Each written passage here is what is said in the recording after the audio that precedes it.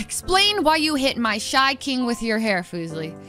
Listen, it was an accident. My hair is longer than I think, so when I put my hair in a ponytail, it kind of does its own thing. The hair just goes like this, okay? Guys, I got hit in the eyeball, and I actually couldn't see for a few seconds. I was kind of freaked. I was like, it was really scary. There's one point, I didn't say anything because I was like, what do I do?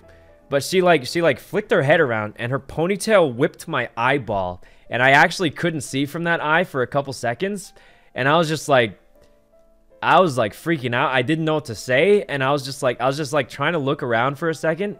I literally couldn't see. It was kind of scary, I'm gonna be honest. And then I recovered after a bit.